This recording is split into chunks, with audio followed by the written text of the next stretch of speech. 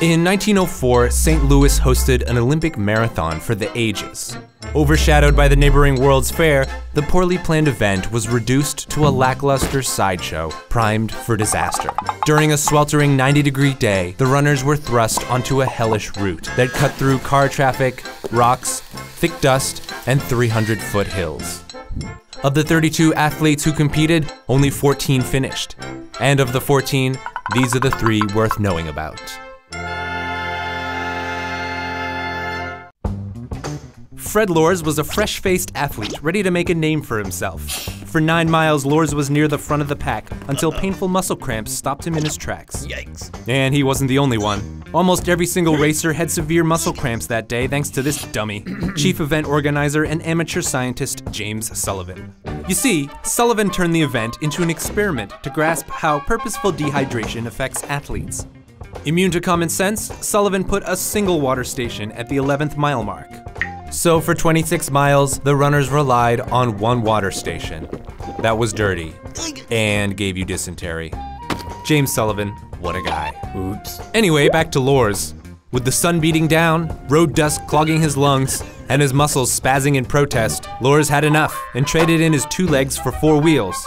He hitched a car ride to the 19th mile mark, got out, and gingerly ran through the finish line.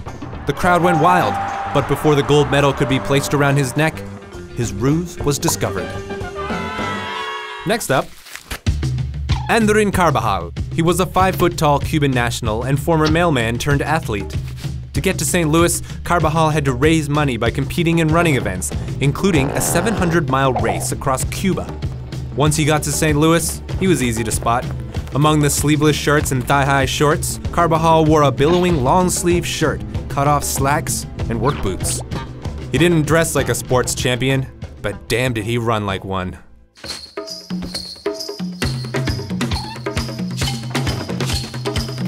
With each and every step, Carbajal charged towards the finish line. Even though his legs never gave out, his grumbling stomach did. To satisfy his hunger, he ate some apples from a nearby orchard that turned out to be rotten. So he took a little recovery nap and then proceeded to finish in 4th place.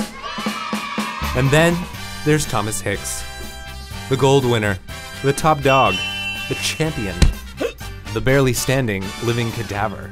You see, Hicks was so physically ill that he couldn't cross the finish line without the help of his trainers. Why?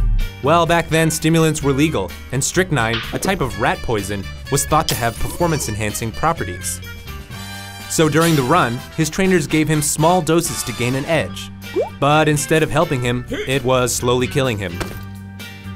Once Hicks was dragged across the finish line, he wasn't in a cheery mood.